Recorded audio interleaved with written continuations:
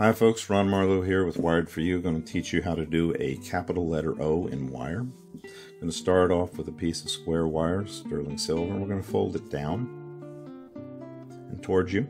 And there's going to be a little top on it here.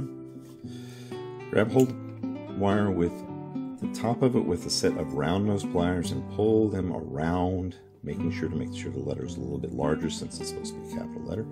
Pull it here and then tuck it inside that little area you just left. Pull the O over and there it is. Simple enough. That's a capital letter O. We're going to change over here now and make a lowercase one. Lowercase O is just about the same thing, just on a slightly smaller scale. I'm going to pinch it right here, put it just a little bit smaller.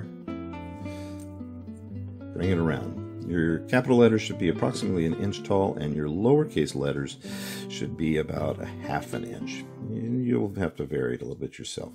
The reason I tuck this in here is because it makes for a much stronger letter. It's less likely to pull out on the customer's name charm. You don't want that tearing it apart if they catch it on something.